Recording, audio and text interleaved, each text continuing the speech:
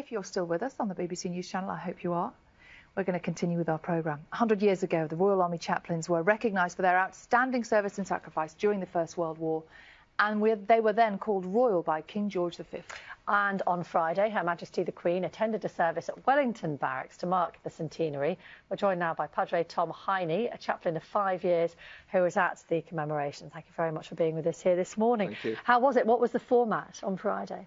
Oh, it was sort of standard military service. There's a professional choir at the Guards Chapel, so it sounded beautiful. There was a bit of sun and lots of lucky tourists who were sort of crowded outside to see the Queen, and it was amazing, really. I mean, you have 500 people, some of whom are prepared to and trained and built up to go to war, and then the Queen arrives, the tiniest and oldest person among us, but everybody absolutely in awe of her. Yeah. And good to think what some of those men and women will have seen during their time in service as well. Tell us a little bit about the role of the Army Chaplain then, because you're not there simply as a spiritual guide, are you? Your function is much broader than that.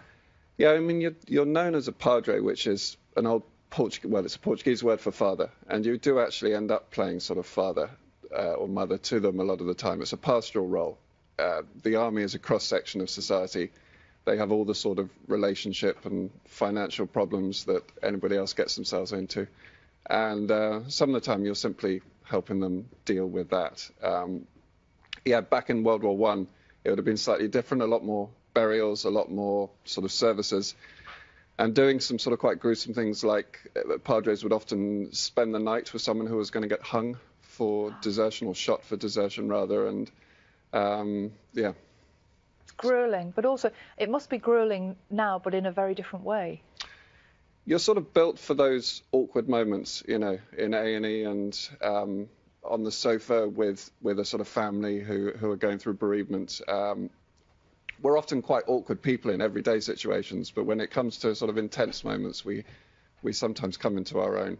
That's where the training comes in. But what about the actual forces training as well? Because presumably you are going out to combat areas, so you need a certain level of physical training as any member of the armed forces. No? There will be some sort of older soldiers watching who will be smirking, because there have been some quite chubby padres.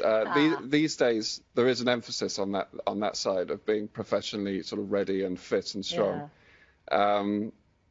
while trying not to become too military, because you want to have that sort of detached separation. This job is in your family, though, isn't it? Yeah, so Dad was a padre, and I grew up. I mean, I never thought that I'd go into the. You can see the resemblance. Wow. Yeah. Great picture. There he is. Yeah. And he ended up as chaplain to the Chelsea pensioners. So I grew up with that. But I mean, I never thought I'd end up in the church, let alone in the army. But here we are. How did you? Well, I was a journalist actually, and worked in London, and then was in South Africa for 9 years, and the gorgeous township gospel music eventually sort of melted me. I used to go and do stories about that, and then eventually just stayed. And that's what happened. Yeah. Do you find that men and women come to you even if they don't have any kind of firm religious belief? Yeah, soldiers are very intuitive creatures. They might not have sort of like stacks of A-levels and degrees, but they know who they trust and they know who they like. And yes, regardless of where they're at, if they think you care and if they think that you won't judge them and will help them, they come towards you. You often, as a chaplain, spend the first 2 or 3 months in a regiment winning that trust before you can be effective. And also, I imagine now that it's not just men and women you're looking after, but also you're looking after people with many different faiths, and as Rachel mentioned, no faith at all.